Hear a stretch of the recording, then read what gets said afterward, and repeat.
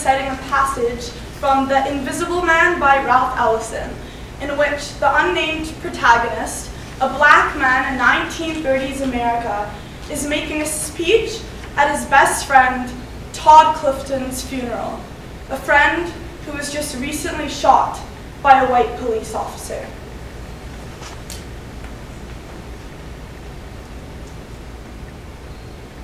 Here are the facts. He was standing and he fell. He fell and he kneeled and he bled and he died. He fell in a heap like any man, and his blood spilt like any blood, wet as any blood, red as any blood, and reflecting the birds and the sky and the buildings and the trees and your face if you'd look into it, stelling mirror. And the blood dried and the sun as blood dries. That's all. They spilled his blood and he bled. They cut him down and he died. The blood flowed on the walk in a pool, gleamed for a while, and after a while became dull, then dusty, then dry. That's the story, and that's how it ended. It's an old story, and there's been too much blood to excite you. Listen to me standing up here on this so-called mountain. Let me tell you how it truly was.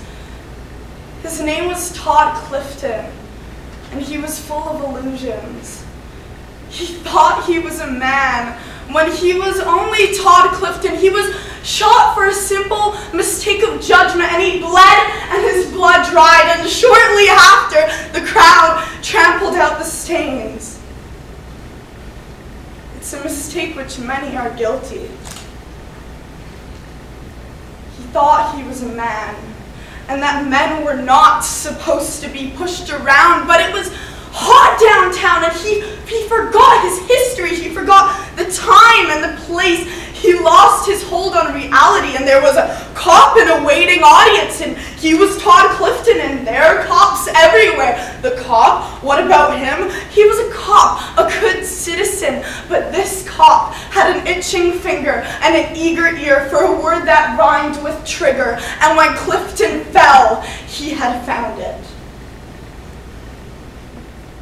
The police specials spoke their lines, and the rhyme was completed. Such was the short, bitter life of Brother Todd Clifton. Now he's in the box with the bolts tightening down. Now he's in the box with the bolts tightening down, and we're in there with him. And when I've told you this, you can go. It's dark in the box, and it's crowded. It's got a cracked ceiling and a clogged up toilet down the hall. It's got rats and roaches, and it's far too expensive a dwelling. The air is bad, and it gets cold in the winter. Todd Clifton is crowded, and he needs room. Tell them to get out of the box. That's what he would say if you could hear him. Tell them to get out of the box and to go teach the cops to forget that rhyme. Tell them to teach them that when they call you nigger, to make a rhyme with trigger, it makes the gun backfire. So there you have it. In a few short hours, Todd Clifton will be cold bones in the ground, and do not be fooled, for these bones shall not rise again.